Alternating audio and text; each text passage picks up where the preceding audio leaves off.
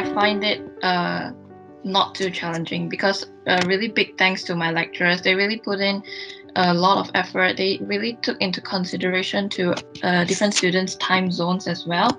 So, yeah, like I'm really like want to say thank you to them because I can see that they really like work out of our hours as well. Like I even receive emails from my lecturer at like 10 p.m. when they could have gone to bed already. So yeah, so I'm really grateful for that. I feel like kind of just the ease of it, like you can literally get up and be ready to it, and you don't have to kind of travel like to the uni, and obviously people who for commuting it's easier for them as well.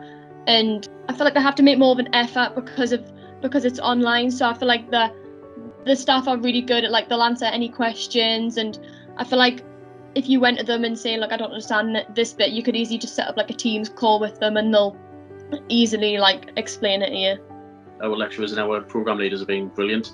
In your lectures you've got opportunities to speak during and after, and they're just a phone call or an email away. I think the staff's been like fab, getting you know, changing everything, and I can't knock the staff for, you know, the whole way of, you know, the new way of teaching and things like that, and they've been very supportive the full way. All the teachers are nice, and any problems that you have, whether it be personal or academic, they will definitely go out their way to make sure that they can help you and sort it out. Thankfully, the university has made it really, really safe for us all to come into labs, and they recently introduced testing before you enter any labs, which are going to start in March for us second year students. So we need to get 2 tests before we even consider going back, which of course is really, really important. There are hand sanitizers like 3 times as you walk into the lab, so you sanitize your hands all the time, before, during and after each lab session, so you're definitely safe. And the teaching has been so amazing, and the support has been even more brilliant this year.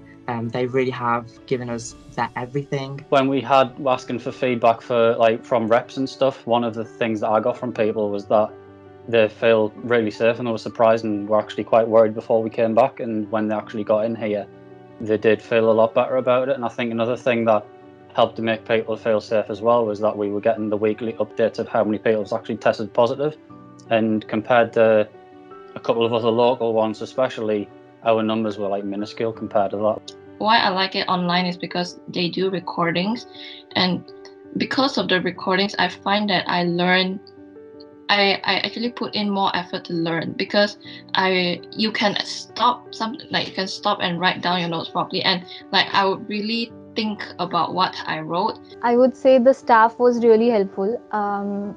The teachers and the professors that we have on the course are really supportive and very approachable.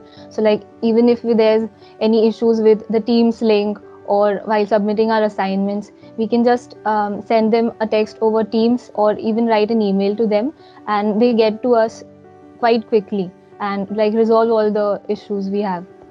So that has been really great. Because I don't feel like it's actually negatively impacted my experience at all, like especially for a master's, don't let it put you off.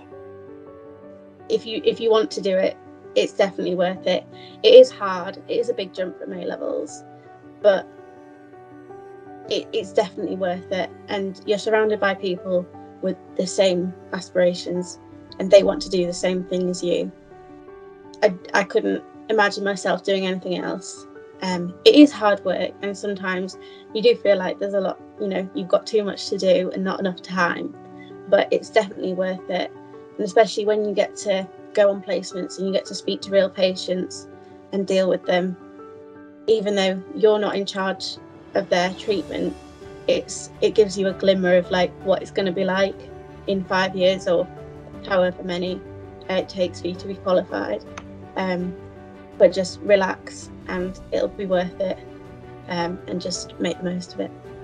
For me personally, I think mental health has always been an issue in the past decade or so, and with the current pandemic and situation, I think it's only becoming a lot worse.